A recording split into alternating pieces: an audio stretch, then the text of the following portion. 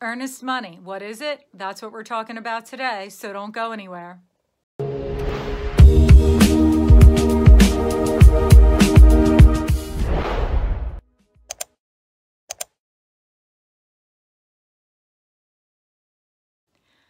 Hi, my name's Jacqueline Kraszewski. I'm a real estate agent with the Green Team Home Selling System in beautiful Warwick, New York. If you haven't already, not sure what you're waiting for, but please hit that subscribe button below so you don't miss any videos. We talk about all things real estate and the Hudson Valley. So today we're talking about earnest money. Now keep in mind, this is specific to the area that I work in. So real estate is done different in different areas. So here in the Hudson Valley, along with Westchester, New York City, when a buyer puts an offer in on a property, we write up what's called a purchase agreement. It's a simple one-page document.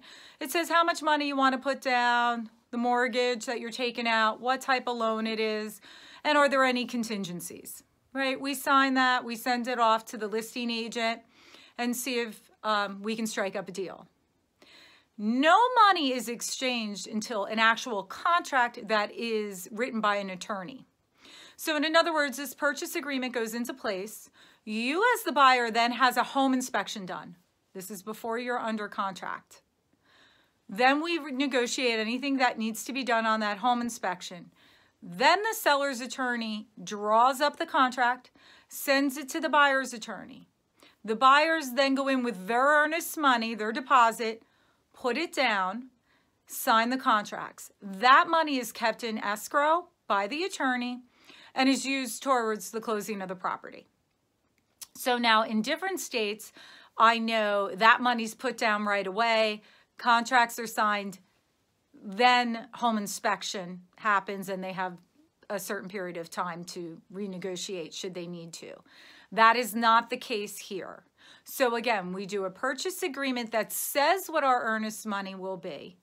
Then we do a home inspection, renegotiate anything we need to renegotiate. Then you go to a real estate attorney as the buyer, sign the contracts, and drop off your earnest money, which again is used for part of your deposit or closing costs.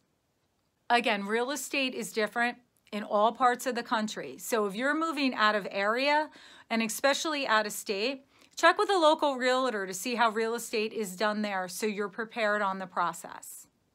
Thanks for watching. Leave me a comment below and let me know if you've moved from one area to the other and how the transaction was different. Thanks again for watching, and I hope you have an amazing day.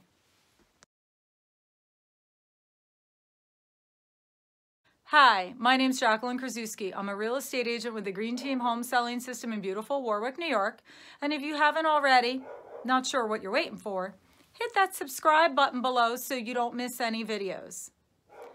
And I'll sick my dog on you if you don't. Just kidding. Oh my gosh, every time I go to record.